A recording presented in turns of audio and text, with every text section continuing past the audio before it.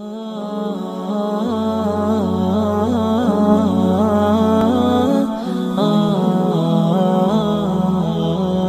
first of those areas is worship. That's the first area I'm going to improve in. The second area that you really have to work on, that you really have to be concerned with, is knowledge.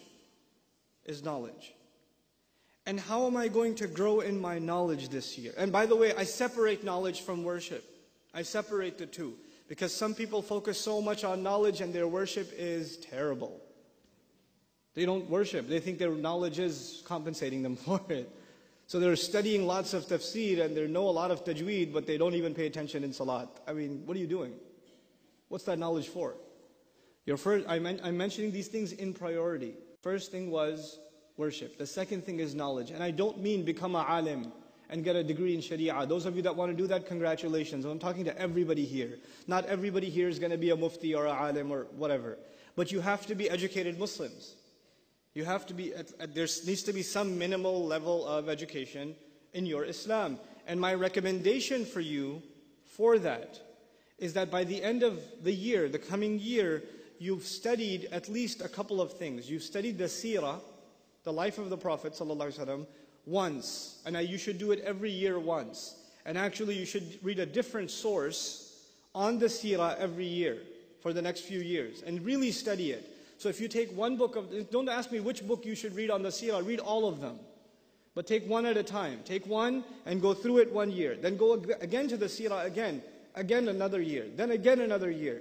And you know what? Because that is the life of that man, sallallahu alaihi wasallam, is our vision, is our inspiration. So you have to keep going back to it.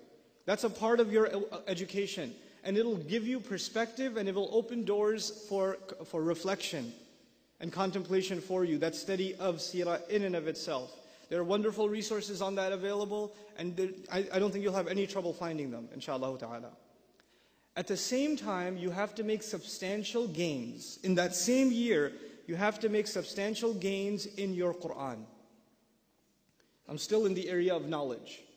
First area was worship, second area is knowledge, right? In this knowledge, you have to make some substantial gains in your Qur'an, which, let's just say you decided this year you're going to try to memorize, I don't know, Surah Al-Kahf, let's just say. So you set a goal. For this year, I'm going to memorize Surah Al-Kahf. That means I'm going to memorize it, I'm going to study its tafsir, I'm going to read it in translation, I'm going to try to understand every word in its vocabulary. If there's a lecture series on Surah Al-Kahf, if there's a tafsir available on Surah Al-Kahf, if there's an article and paper on Surah Al-Kahf, I'm going to take it and I'm going to consume it. This is Surah Al-Kahf year for me. Next year might be Surah Al-Rahman year. The year after that might be Surah Al-Baqarah year. I don't know. Maybe it's a couple of surahs a year. But every year you make a substantial gain in your Qur'an. Tangible. Don't just say, I'm going to study the Qur'an. Don't do that. And don't just pick random passages. Take a surah, take a couple of surahs and focus. My biggest criticism of Muslim youth today is we don't have focus. Focus on one thing. Get it right. At least you can look back and say, Alhamdulillah, this year I accomplished 1 more surah, 2 more surahs, 3 more surahs, something. And when you study a surah, you don't just learn its meanings. A student came up and asked me, what's more important, you think, understanding the Qur'an or memorizing it? And I said, how do you think that those two things are separate? Why do you think that? You know why we memorize the Qur'an? So we can repeat it over and over again. And when we repeat the ayat over and over again, Allah gives us more room to think and reflect more and more. And you start seeing things when you recite something 10 times that you didn't see when you recited it 9 times. He opens more doors. Wallahi, this is true of the Qur'an. The more you recite it, the more you understand it. And the less you recite it, the less you understand it. It's not like any other book. And memorizing it is a fundamental piece of understanding it. It is a fundamental of understanding it. So the surah you're going to study and understand better be the surah you're memorizing. Those two things go hand in hand. So I talked about seerah and I talked about Qur'an. And now I'll add one light elective. This is your Islamic semester for the year, for yourself, right? I'll add an elective to this semester. And the elective is at least 3 or 4 du'as. 4 du'as, you studied them, you memorized them, and they became a part of your day. This is actually combining knowledge and, I got 10 minutes is like an eternity. I don't need 10 minutes. But that's okay. memorizing a few du'as from the Prophet ﷺ that you can make a part of your day. Now you're combining knowledge with practice. You're combining both of those things. Okay?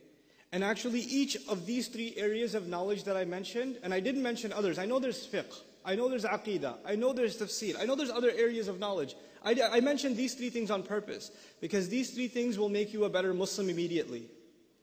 Immediately they start having a practical impact on you. Your salah starts improving because you're reciting Quran that you've understood. Your love of the Prophet ﷺ is increasing because you're learning about his life every year.